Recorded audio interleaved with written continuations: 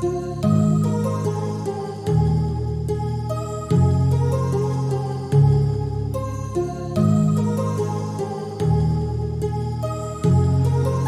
heart rages around like an ocean in my head because there are so many things. Please stand. I pledge allegiance to the flag of the United States of America and to the republic for which it stands, one nation, under God, indivisible, with liberty and justice for all. Welcome to HDTV, where we're going to bring you the latest updates and news. I'm Nolan. And I'm not Liz. And here's a word involving Herff Jones. Hello, hot dogs. My name is Mark Hudson with the Herff Jones Company. Herff Jones is the official supplier to Frankfort High School for class rings and graduation products.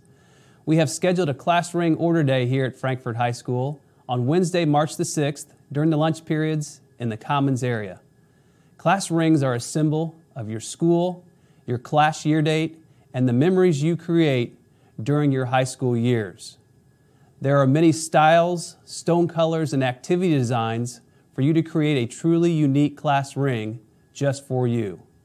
Please stop by the main office to pick up a class ring information packet that will help you design your class ring and give you more information about the options and prices.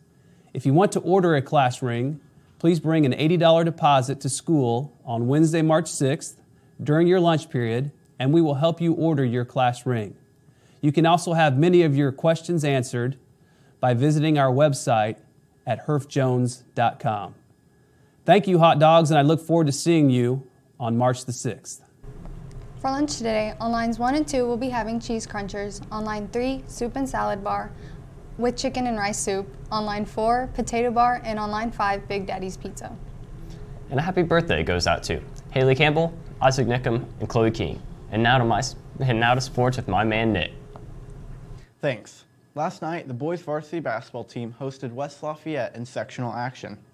The Dogs were ultimately defeated by a score of 67-41. Coach Van Dyne has scheduled a meeting after school tomorrow for all boys who participated in basketball this year, including the freshman, JV, and varsity teams. At the meeting, you are expected to turn in your equipment and any end-of-the-year items. Official practices for softball will begin on Monday, March 4th. Any girl wanting to play softball must be at practices beginning March 4th. Practices will run from 3:15 to 5:30, Monday through Friday. Be prepared with clothing for colder outside practices and clothing for indoor practices if needed.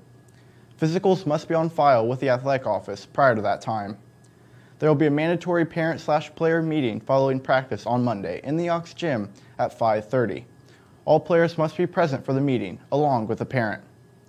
That's all the sports news I've got for you today. Now we're to Liz and Nolan with more hot dog news. Thanks, Nick. If you have any overdue books from trimester 1 or 2, please return them to the bookstore this week.